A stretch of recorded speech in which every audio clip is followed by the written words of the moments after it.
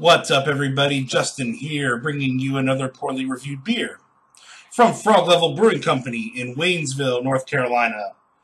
This is Lily's Cream Boy American Ale.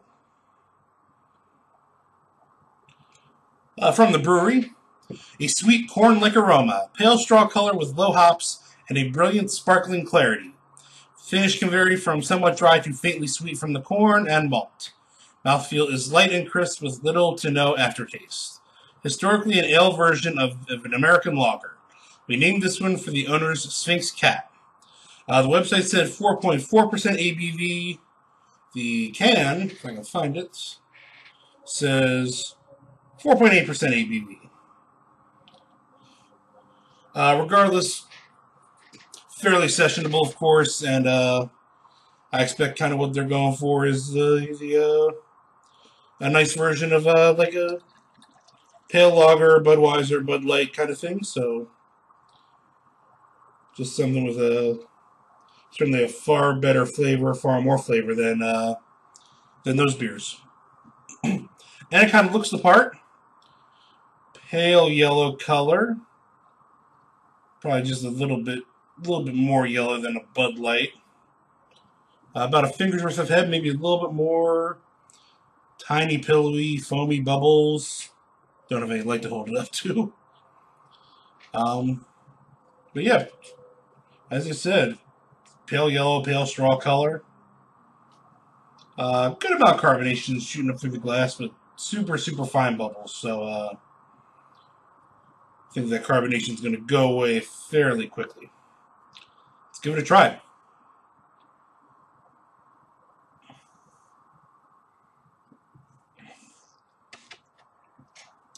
Just a sweet grainy note, sweet corn note, as promised.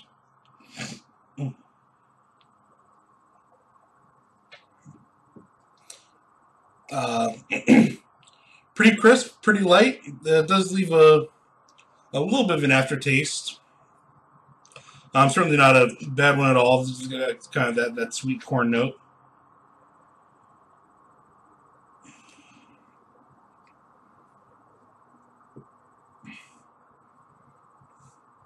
Pretty much as advertised. Take your average Budweiser, Coors, or someone similar, and ramp it up 2, 3, 4 notches, and this is what you get. Very tasty.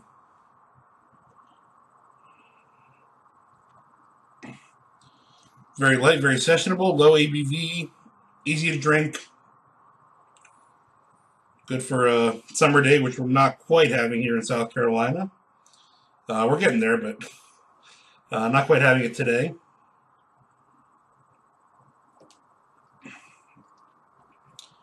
But nice, simple, straightforward beer. Really, really well executed from Frog Level. That's really good stuff, the Lily's Cream Boy Ale. And that is it for this edition of Poorly Reviewed Beer.